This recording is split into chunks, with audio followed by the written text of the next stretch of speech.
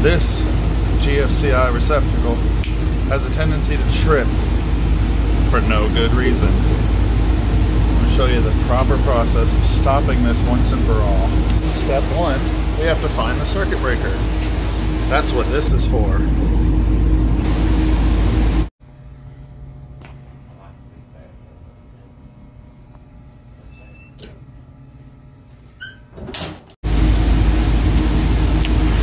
Next, we remove the faulty receptacle. Alright. The old outlet had a 5 milliamp ground fault trip point. This one has about a 5 million milliamp ground fault trip point. So we're going to use this one instead. And there you have it. There, no more nuisance tripping ever again. It was a little quick, so let's recap. Step one, find the breaker.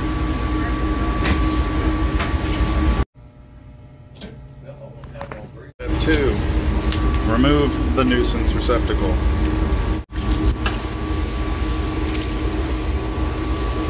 Step three, install a proper receptacle.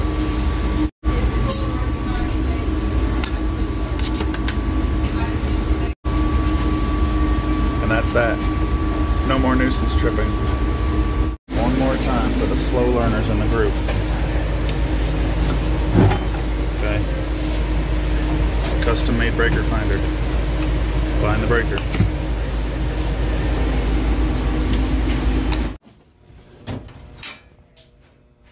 Way over here, huh?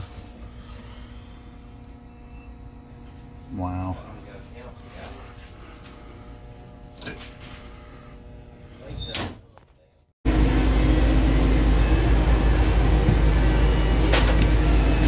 Alright, so now we remove the nuisance receptacle. And we put in our proper receptacle. And that's that.